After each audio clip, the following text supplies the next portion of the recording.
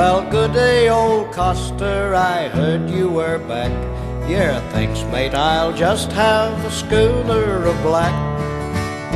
They've been playing your song, mate, it should have gone gold. The one where you reckon our country's been sold. You're right on the knocker, they've made a big hole in Hammersley Iron and Moranbah Coal. Then there's Holden, McDonald's, Utah and the rest, and half of the top end and part of the west. When you think of the billions that must have been worth, you'd reckon the proceeds could buy us the earth. But what's got me puzzled, what I'd like to know, our country's been sold, mate, then who got the dough? Nothing came my way, I promise you that, and I doubt it was you, mate, from the looks of your hat.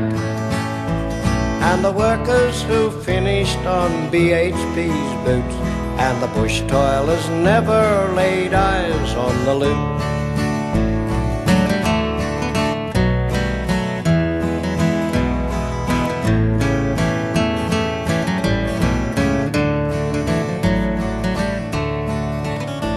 It wasn't the Murray whose land rights we stole, and it wasn't the kids growing up on the dole. The miner, the truckie, the farmer in debt, the more that we sell, mate, the worse off we get. Does it wait to be lifted from some harbor bed? Does it lie in a Swiss bank while we're in the red? Earning big mobs of interest for boardroom galahs to spend on Rolls Royces and booze and cigars. Yes, our country's been sold, mate, you're right what you say, unless some bright that just gave it away. But I think we might learn when the real story's told. Our country was stolen before it was sold.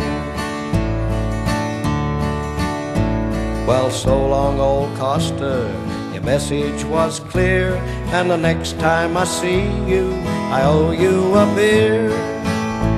With a bit of luck, mate, I'll have cash in my hand when they divvy the proceeds from the sale of our